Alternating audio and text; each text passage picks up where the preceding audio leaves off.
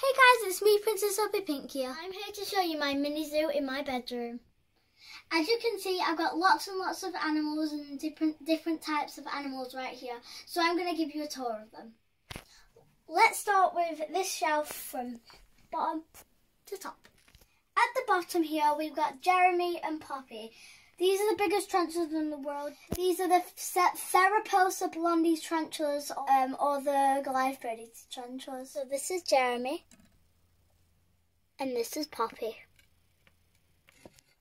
At the next shelf, as you can see, there's a lot of different sizes and shapes of enclosures and tarantulas. In these little pots, these are spiderlings because they've got small enclosures. These have different shapes because the substrate is up to there and that one is there. One's arboreal and one's fossorial. One lives up high, one lives down in the ground. Then on the next shelf, we have curly tops. That's the curly hair tarantula. And in this enclosure, we have the salmon pink bird eater. Isn't she beautiful? On the next shelf, it's a bit different because we have snails and a mixture of different tarantulas again. The snail's home never stays clean because they like to climb up on the walls and just mess the enclosure up all the time. There's one of the snails having some lunch.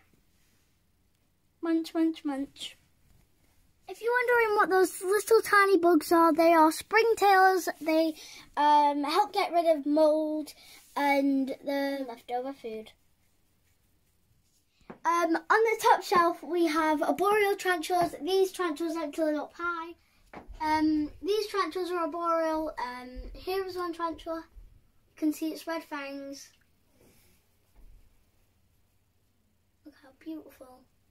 On this shelving unit, we have a mixture of animals. We have animals' eggs, stick insect eggs, leaf insect eggs, and leaf insect eggs. So then we have Mexican redleg. This is the Brazilian blue beauty, and we have a pink toe. On the next shelf, we have fossorial tarantulas, which means they've dug burrows. And have you seen how good they've dug a burrow? We've got a mixture of tarantulas again. I don't handle tarantulas that often, but if I do want to handle them, I would obviously go for this girl. So what we're going to do is test her temperament with a paintbrush and see how she is. She's obviously going to be calm, I can tell. See? Very calm from this girl. What I do is I just carefully scoop her up when I think she's very calm.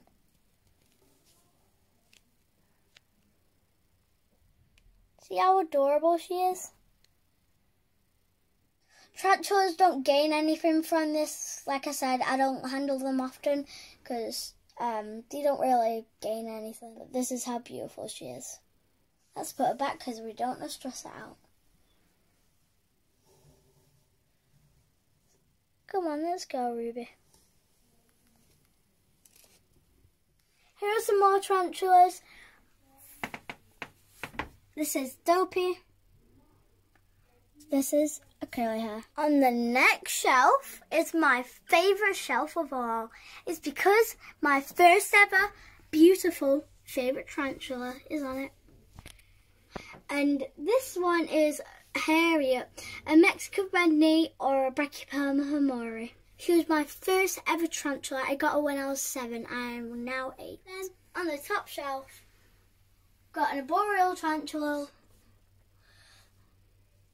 Then we got some other tarantulas up there. And another arboreal up there. Time for the snakes. This one is Lizzie. She's very feisty.